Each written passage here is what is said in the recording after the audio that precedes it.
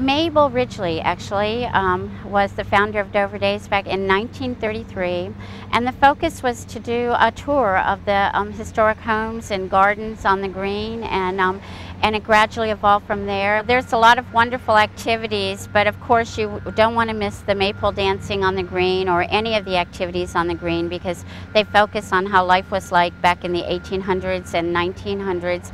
But you don't also want to miss things like we're having a 3-day Civil War encampment. This year even our parade, of course, will be led by, we'll have a pep parade, and when our parade starts at 9:30 that day, you'll be walking right by all the historic homes and the beautiful flowers, so it'll be great. Dover was founded in the 1600s by William Penn. He laid out Dover as he did Philadelphia. I mean, gosh, Dover has a lot of history. We're the county seat, we're the state capital. I mean, there's more things here than you can imagine. The Constitution was ratified in Dover.